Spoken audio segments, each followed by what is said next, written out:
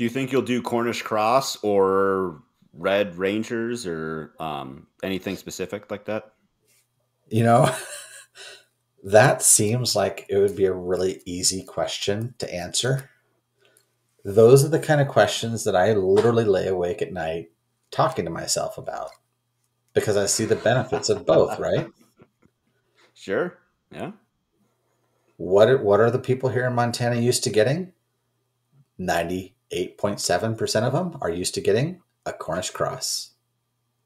Yep. And they're probably used to getting it on a styrofoam tray, all cut up and tidy and pretty. I'm sure there's a pretty fair percentage who buy a whole chicken and they know how to handle a whole chicken, right? So let's put the cut up chicken versus whole chicken conversation aside for a second. Just talk about breeds. Well, if I do a Cornish cross, I Okay. know I can get a saleable product in about 6 to 8 weeks, depending on my customer base. I have a restaurant in Missoula who told me, I will buy all the chicken wings you can make. I'm like, really? Okay. Now I just have to sell the rest of the bird. Yeah. Right? It's like What to do, what to do. neat. So I have I sold 2,000 chicken wings, but for a restaurant I might consider growing 10,000 chickens because he could use them and he would pay me a decent price for them, and he might actually pay me enough that it pays for the entire bird, and then I can sell the rest of that bird for much less than I normally would and still make a nice profit that keeps the farm right. You know what I'm Mm, saying? So, yeah. so those are You're the kind of double conversations. dipping on birds. Well, exactly. So I mean, why not? If they're willing to pay that price, right. they So don't have to buy it. exactly. So therein, that leads me to the conversation. Do I want a fast growing bird I can turn quickly in 6 to 8 weeks? Or do I want a more flavorful, more chicken like behavior bird that doesn't have the physical limitations of a Cornish cross, but takes 12, sometimes 16 weeks to hit the same size that a Cornish cross does in 6 to 8? My costs to keep a bird alive for 12 to 16 weeks is a lot more than 6 to 8 weeks. Yes. The feed ratios are probably not the same, so I'd have to experiment by raising both side by side and get the real data to know for my property in this climate, doing it the way I do it, what are those two side by side costs to better understand the decision. All that aside, I really like the idea of chickens acting and behaving like chickens. I've never been excited about the Cornish cross, the way they just sit and they lounge around waiting for the food to show up. I like chickens because of what they do. They dig, they scratch, they hunt. I like all those behaviors. But I'm also torn because I also like a fast turnaround. And if I can make my money back in 6 to 8 weeks, that's a business question. Is that a principle thing? Is that a business decision? I guess it's So both. it's both, right? That's why those conversations keep me up at night, because it's not like I'm agonizing over it, but sooner or later, I'm going to come to the decision making process. I've got to order my 1,000 chicks, and I've got to schedule them out, and I've got to plan it, and I've got to build my chicken tractors and get all the pasture ready and get the brooders set up. All those different questions, right? So, yeah, I don't know. It's a good question, and I've done both. In Oregon, I raised Red Rangers. I also raised a local version of a Red Ranger. I don't remember what they called them. And then I did Okay. Cornish cross all side by side. I did 30 of each side by side on the same pasture, same food, everything. And I processed all 90 birds the same day, which was a huge mistake. The Cornish crosses Whoa. were 4 to 6 pounds a piece. All the other birds were 2 to 3 pounds a piece. Just tiny, Hmm. bony, scrawny little critters. They needed 6 more weeks, 8 more weeks to really get fully fleshed out. And that was a rookie mistake. So, but it proved to me that the duration of the raising period is an important consideration. And if I'm going to raise a heritage breed or a more chicken like breed, a natural chicken like breed that walks around and clucks and does its thing, it's going to cost me more money. And that's a question I need to answer for myself. Am I okay with that if I have a customer willing to compensate me for that extra cost? And Right. It goes back to educating the customer again. Like, it do does. you go with what they know? Do they like tasteless chicken? Right. Like, because that's what they know? Hmm. I mean, not to say that, you know, the things that you do on your farm, like, make it tasteless. That's just how the breed is. Like, it's like, Yeah, yeah, they're just exactly. There's no bred to fault of the just put person on growing weight them. like crazy. So, Right. Right. yes. There's only And so much you can do. and that statement you just made, there's only so much you can do when affecting the taste of the bird. Raising them on pasture obviously helps. Raising them with organic feed obviously helps. Every little incremental improvement helps. But let's change the Yes. conversation a little bit. There's only so much I can do to educate people about all the different stuff I do. Right? So why should I buy your Yes. beef? It's from that silly white cow that looks smaller and it's from, is it British? You have a British cow? Right? I mean, I have a hurdle to overcome just selling my beef. Those are cute little pigs. You mean you sell those for meat? They don't root around? What? There's another hurdle I have to overcome. You raise your chickens out on the pasture? Don't they get eaten by coyotes and eagles and stuff? Well, no. And you feed them organic? Don't they just eat the grass? Why do you have to feed them at all? That seems like that would be cheaper eggs, not more expensive eggs. Another hurdle I have to overcome, right? Yeah. So, how many hurdles do I want to build in my way? Because every decision like that is, I have the control. I could raise things conventionally and take away all the hurdles and just say, look at Yeah. this great 6 pound bird. It's $1.29 a pound. You should buy this. And there are folks in the valley that do that, and that's great. And I'm not Living River Farm; they do it the right way, in my opinion. But there are places you can buy a whole chicken grown in Montana, and they sell it for 99 cents. And I have no idea how they can afford to do that unless they're just using processes and systems that I won't use, which is fine. That's their prerogative. That's their business decision. So Yeah. anyway, so those are the kind of things that's why that simple question of Red Ranger, like those birds, Cornish cross, like those birds, different reasons.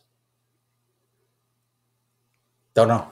I don't know yet. I guess, I may do I mean, both. not to go, I guess not to get too far into, you know, hey, like let's hash this out right now. You're gonna make a decision by the end of this show.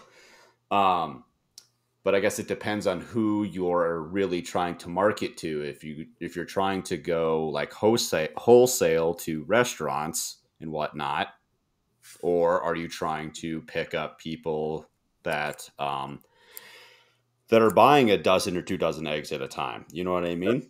Right. I guess Right. that, like, who are you trying to market to? And the way you currently operate your farm, like you already do things just like a little different, like for the better, obviously. So like so then it would almost be out of character to go with the Cornish cross over the Red Ranger.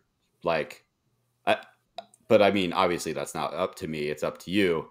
It just be like, hey, this is why we picked it. It's a better thing. And eventually, you like your current customers train your next set of customers. Like, hey, I love buying my meat from Grace and Rome because they do this, they do that, they do this, and they do that. I love all these things that they do, and so like there's almost no way for you to screw up that sale if that person is like, you know what, I am tired of buying crap meat from the grocery store. I want to get it from somebody local here in the Bitterroot.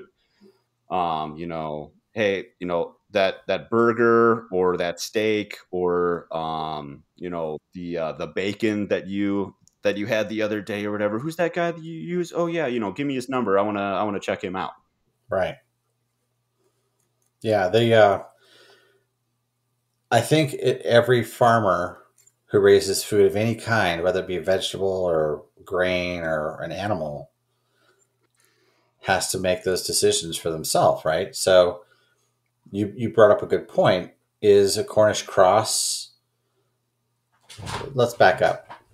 Is my objective as a farmer to grow the best possible food I can grow, or the best possible version that I'm growing? Right? Is a pastured, organically fed egg the best possible egg I can grow, or the best possible egg there is? You understand the difference? What I'm saying? Yes. I could probably invent a grain over the rest of my life and develop a feed that blew away all the other feeds, or work with scientists, and how far do I want to go, right? So I'm playing it out to the nth degree for example Yes. purposes. So with the tools I have, which are locally grown organic feed, which is, in my personal opinion, the best feed I can find, on a pasture that is really, to be honest with you, lackluster from a quality of forage standpoint, I'm producing the best egg I can grow right now. And I'm able to explain that enough to people that they're willing to pay my price of $6 to $6.99 a dozen. So, which, I mean, if I'm honest, my lay rates are not great because I have heritage breeds mixed with production breeds. And so the number of chickens, lay rate, for anybody who doesn't know what that means, you take the number of chickens and you divide that by the number of eggs you get every day. So if I have 300 chickens and they lay 200 eggs a day, that is a what, 60% lay rate? I think that's the number. Sounds 150 nice. eggs would be 50%. So half as many eggs as there are total chickens to lay them. That would be 50%. And so you just divide the number of eggs by the number of chickens, and it gives you the lay rate. My lay rate is somewhere in the neighborhood of 40 to 50% right now for 325 chickens on pasture. You complicate, so I'm feeding 325 birds and I'm only getting 160-ish eggs a day out of them. That makes my costs skyrocket once they hit Yeah. their 80%, but they're still young and some of them haven't even started laying yet. And so I'm feeding chickens that aren't making me any money and they're not giving me something I can sell. But they will. And once that time comes, now my profit line goes up. So take that, move it over to chickens. Am I in a place where I desperately need the income, going back to our conversation around privilege in my particular situation? Or do I have the latitude to grow a chicken that's going to take 12 to 16 weeks to mature and become a saleable size? It's going to cost me more, or I can make it not cost me more by cheapening the food, not using the organic feed, right? I mean, they're all just cogs. You can adjust this lever and this switch and this dial and get an outcome you want. So it doesn't feel as black and white to me as, well, you Joe, you say you're a guy who likes to grow the best food possible. Well, that's true, but I can grow the best Cornish cross you've ever eaten. I believe I can do that. Is that the best chicken you've ever eaten or will ever eat? Are there better flavored Right. chickens? If do I should I grow pheasants or quail because they're more delicious, right? I mean, Yeah. Where does it end? and that's the kind of those are the conversations that I have with myself, and that's how we settled on. I don't like to grow commodities. I like to grow premium products. Sometimes it's a product that does not exist elsewhere. I don't know of anybody who's raising pastured chicken or pastured eggs, excuse me, at the scale that I'm doing and the scale that I plan to do, I don't know anybody in the valley that's doing that. So I feel that that's a premium egg compared to my competition. Is it the best egg on the planet? I have no idea of knowing that, but it's the best egg I can grow. And I'm taking measures to make sure that my animals are well cared for, the ground is respected, the ground is improved by their behavior and them being there, all those things. I make a little bit of money in the process and I can keep going. Because I'm not profitable. It's all just a big dream and nice. It was fun for a year. It's an expensive hobby. Yeah. Yeah. Exactly. So then meat chicken, same thing. Can I grow a really, to get coarse, a kick-ass Cornish cross chicken? Yeah, I absolutely can. Will it be demonstrably different than a neighboring farm's Cornish cross chicken? I don't know that the average consumer would know, but I know. I Yeah. know what goes into that chicken, right? So then that, if I'm going to make that decision, if I'm going to sell a chicken that looks just like the chicken that's selling for $1.29 in the grocery store, with the same conversation we just had, I have to go back to consumer education and tell them why this chicken is worth $5 to $6 a pound instead of $1.29.